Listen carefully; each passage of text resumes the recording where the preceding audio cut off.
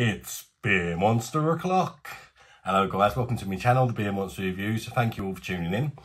For this one, we have a lager, an Italian lager, so to say. It's Birrificio Angelo PORETTI. May have slaughtered the pronunciation there, but I gave it a go, didn't I? Birra Italiana Premium, which I suppose they're saying it's a premium lager in the Italian way. It's a 660ml bottle. I picked this up from Asda. It was I think it was about £2, but it was also in the 4 for 3 deal, so it works out quite cheap if it's a good beer.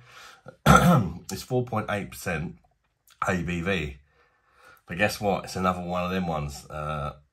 In Italy, this is 5%.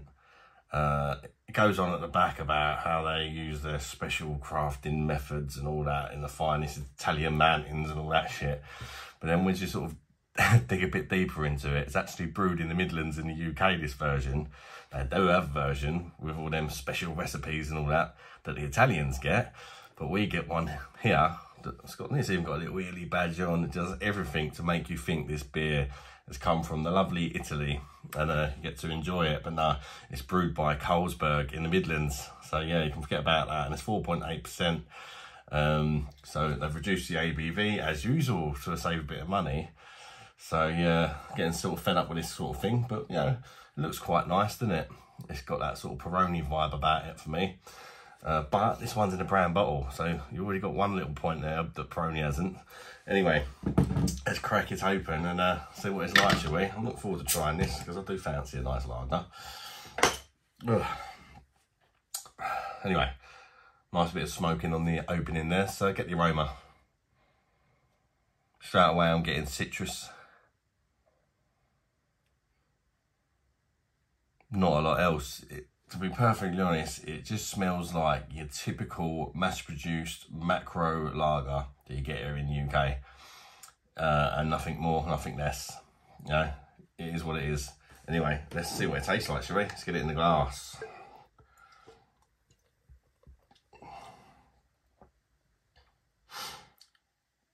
And it's looking like a typical mass-produced lager that you get over in the UK as well. But it's all about the taste, isn't it? It's all about the taste. It's got a lovely white head on it. Nice size head. Very sort of compact bubbles in the head there. And it is extremely white. Nice carbonation rushing up the glass there. If you can pick it up. I'd say it's a well carbonated beer, that with quite slow to medium moving bubbles. They go a bit faster at the top, but they're quite slow at the bottom. But that could be to do with the glass. It is a wheat beer glass. So yeah, it looks nice. It's a very absolute crystal clear golden colour. Yeah, it looks all right. I'd say it looks better than average. Put it that way for a lager. Cheers guys, let's see what it tastes like.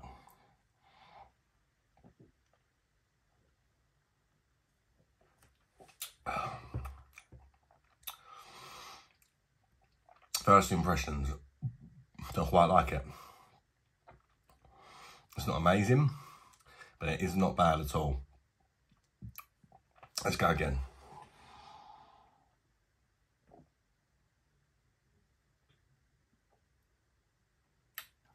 It's light, very refreshing, very crisp, quite a nice mouthfeel to it. And I'd say it's very citrusy. It's quite a citrusy lager. Straight away, I would say this is better than the Stella we get now, which is 4.6%. There's a bit more flavour.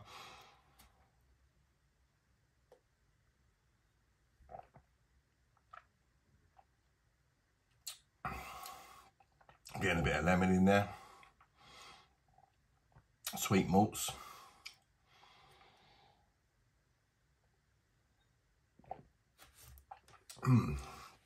It's alright, it's not too bad.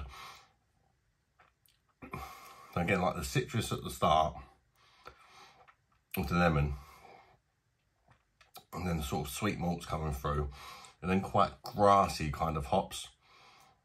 It does say on the bottle that they use 4 hops. somewhere at the bottom there. It says they use 4 hops. Considering they say they use 4 different hops, it doesn't taste all that hoppy, but it is there. More a grassy and maybe a slightly spicy hop in there as well, but it's very much in the background.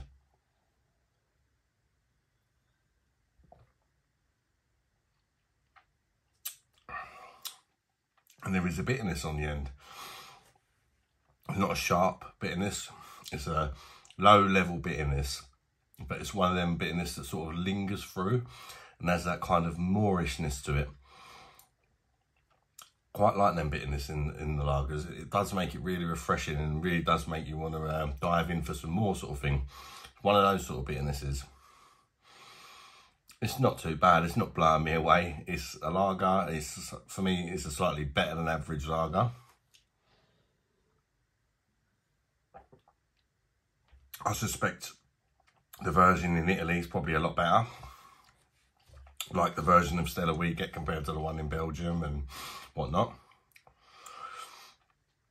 For me, like I say, this is better than your Stella. It's better than your Buds and your Carlsbergs and Carlin and Coors Light, all that sort of stuff. Foster's.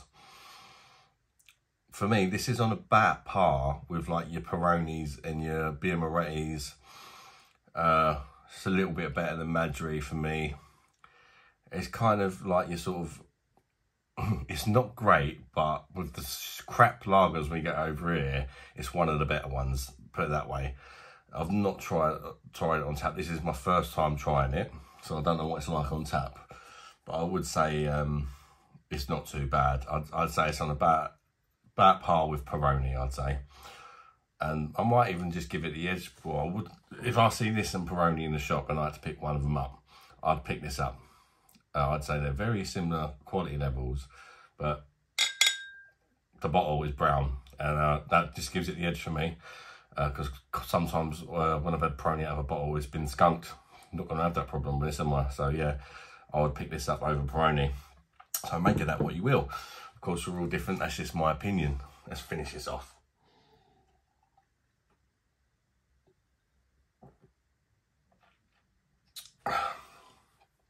Not bad. It is not bad. For a lager, I'm going to give it an 8. I think that's fair enough. It's pretty good. I've enjoyed it. Went down rather nicely, as you can see. Thank you guys for tuning in, and thank you to all my subscribers. I really do appreciate every single one of you.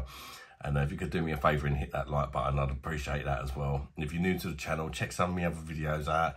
If you enjoy them, think about joining us and subscribing as well, wouldn't you? Well, hopefully I'll see you all on the next one. Bye-bye, darlings.